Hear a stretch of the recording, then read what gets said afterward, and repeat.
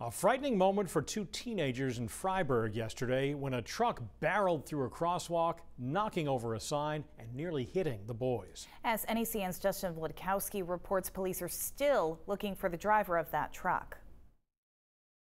A truck speeding through a Fryeburg main crosswalk almost hits two kids. This guy's crazy. Tuesday, just before 11, security cameras caught the boys heading to lunch at a store. The children were coming from this way. Watching the video showed that clear intent to enter the crosswalk. That's when this dark pickup smacked into this sign right in front of them. There's no doubt in my mind that they knew they hit the sign. It was very loud. And happened right in front of the police station, where a witness reported it. Now, there's an investigation. We just want to know their side of the story. We want to be able to ask them why they didn't stop. Meantime, extra patrols are out. So you stop, you make sure to make eye contact with the driver, that they're going to stop for you. One of them catching a driver during our interview. Which this one is not.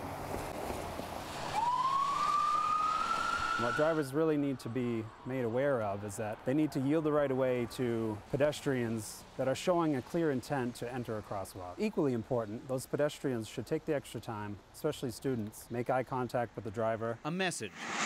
Folks in Fryeburg hope this driver hears loud and clear. You gotta throw the book at him. Don't slap him on the wrist, throw the book at him. Whoever it is, I would just say, please pay attention, because, if you hit somebody or cause an accident, it change your life. In Fryeburg, Justin Vladkowski, News Center, Maine.